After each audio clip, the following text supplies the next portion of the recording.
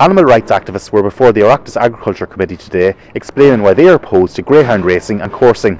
Greyhound racing and coursing is inherently cruel, resulting in the premature deaths of thousands of greyhounds annually, while in the region of 5,000 hares annually suffer terror and stress by being snatched from the wild, kept captive and used as live lures for greyhounds at coursing matches.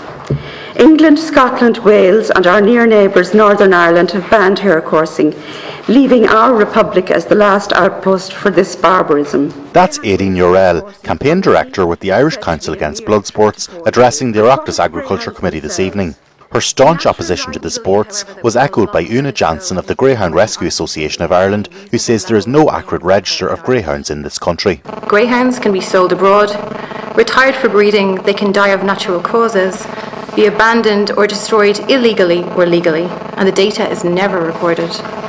It's unacceptable in this day and age that registered racing greyhounds go missing. A system already exists for cattle in this country whereby every head of livestock is accounted for, so we know it can be done. Until a system for accounting for every registered greyhound is put in place, we cannot seriously say that we have any true concern for greyhound welfare in Ireland.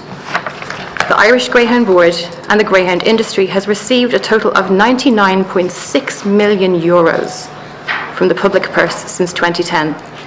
That is almost €100 million for an organisation which is unable to accurately state the number of dogs involved in the industry. Sinn Féin Senator Padraig McLaughlin questioned the animal rights activists about what would be acceptable to them. We have practices that are at a level that are humane, in terms of the animals. So I just want to tease through.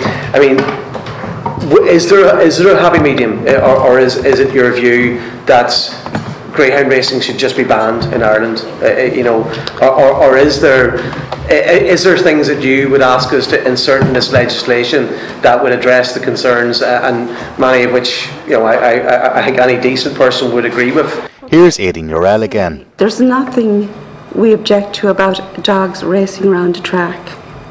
It's what goes on behind the scenes that we're concerned about, and I explained to you about the blooding greyhounds with small animals. That's going to go on, and it's not, and you're never going to stamp it out. And they believe they have to do this to keep a dog keen for the track, and it's kept very well hidden. I mean, I don't know if you saw the Australian example on prime time. Very distressing. But they went there as a matter of course to do that to this particular track. They had a little piglet. They strapped it to the lure, moving lure, and they let the dog savage it. And that was quite normal for them to do that. It's quite normal here as well, and it's going to go on. Whether greyhound racing is okay, like it's grand dogs running around, but how they're trained is a problem, and how you're going to stamp that out in any bill, I don't know how. It can't be. You can't enforce it because you can't see them doing it. Nicola Matthews of the Irish Council Against Blood Sports is another staunch objector. Well, I think that the industry on a whole, on a global scale, has gone too far to be saved. When you're talking about animals in the same realm as entertainment and used as profit, cruelty go hand in hand. And that's just the way that the industry is. We're looking at the UK, the tracks are falling like dominoes there. Tracks here that we have, that have always been kind of a stable point of our own greyhound racing industry here in Ireland, like Harold's Cross, are now having to admit defeat and shut their doors, which was something that was never foreseen down the line. But Fianna Fáil TD Jackie Cahill and Labour TD Willie Penrose were eager to offer the counter-argument. So I think this myth that that doping is widespread within our industry, I think that has to be put to bed firmly, and the figures are there to show that is not the case. And the other myth that dogs aren't looked after. And you would always have exceptions in an industry as widespread as this, where a small minority of owners won't look after the welfare of their greyhounds.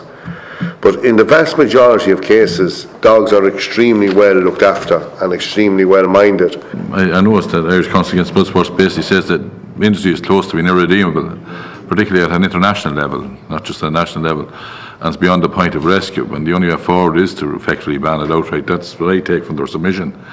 But I think it's a dangerous precedent to tar everybody at the same brush in the greyhound industries, and people who are owners and everybody else. A lot of them do look after their animals with great care, and I think it's important that should be distinguished. Una Jansen had this to say in response. I agree with you. There are some greyhound owners and trainers who treat their dogs really, really well, and I'm not going to deny that. However, we do have a huge issue of dogs disappearing, and until we have this traceability system in place, we can't accurately say that welfare is good. I don't dispute the fact that there are people who are good greyhound owners, but we do know that there are people who are getting rid of their dogs, who are shooting their dogs, who are using bolt guns, who are selling their dogs to countries where there aren't adequate welfare legislations in place to deal with those dogs, and we need to stamp out these practices in greyhound racing.